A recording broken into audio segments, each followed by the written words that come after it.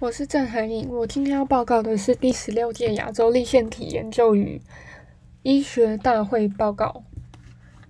那首先，本届的亚洲粒线体研究与医学大会举办在10月3号到5号，在日本福冈举行。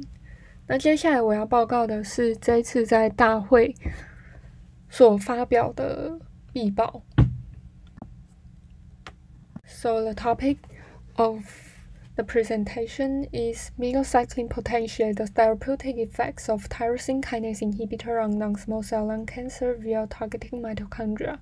Later, I will shorten the tyrosine kinase inhibitor into TKI and non-small cell lung cancer into NSCLCs.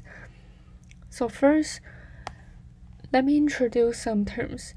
The malignant proeffusions is one of the common complications of lung cancer, and the prodesis is frequently required in TKI-resistant NSCLC patients with malignant proeffusions.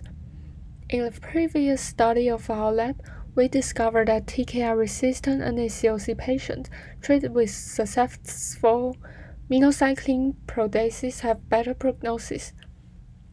So in this study, we first testified the minocycline's effect on cell viability, migration, and proliferation of NSCLCs.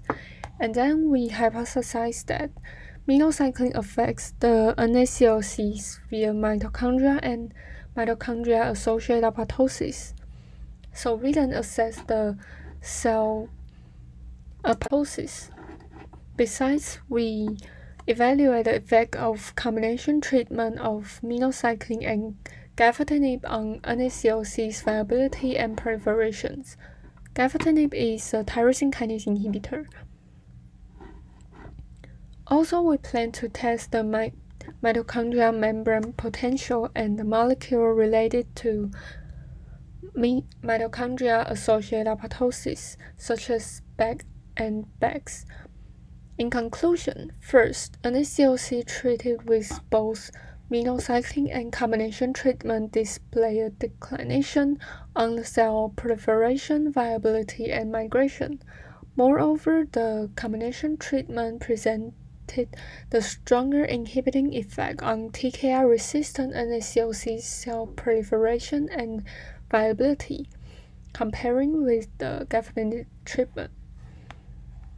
Secondly, minocycline increased the NSCLC cell apoptosis.